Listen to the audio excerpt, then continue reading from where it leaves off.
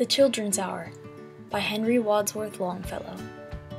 Between the dark and the daylight, when the night is beginning to lower, comes a pause in the day's occupations that is known as the Children's Hour. I hear in the chamber above me the patter of little feet, the sound of a door that is opened, and voices soft and sweet.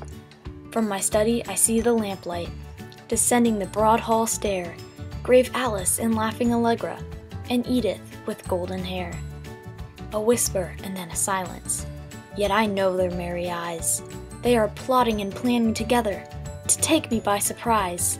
A sudden rush from the stairway, a sudden raid from the hall. By 3 doors left unguarded, they enter my castle wall. They climb up into my turret, over the arms and back of my chair. If I try to escape this around me, they seem to be everywhere. They almost devour me with kisses, their arms about me entwine, till I think of the Bishop of Bingen and his mouse tower on the Rhine. Do you think, O blue-eyed bandity, because you have scaled the wall, such an old mustache as I am is not a match for you all?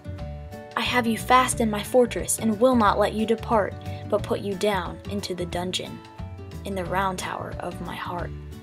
And there will I keep you forever, yes, forever and a day, till the walls shall crumble to ruin and molder in dust away.